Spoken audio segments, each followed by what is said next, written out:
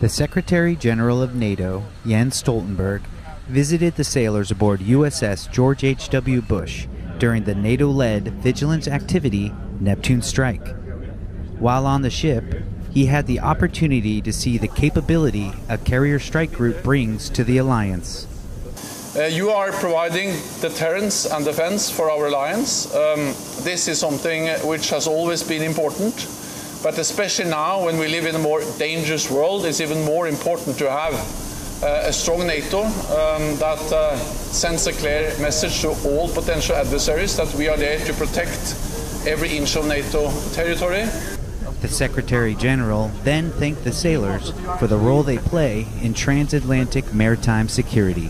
Thank you for your service so far away from home, and what you do is really making a difference every day. From USS George H.W. Bush Public Affairs, I'm Petty Officer Ryan Riley.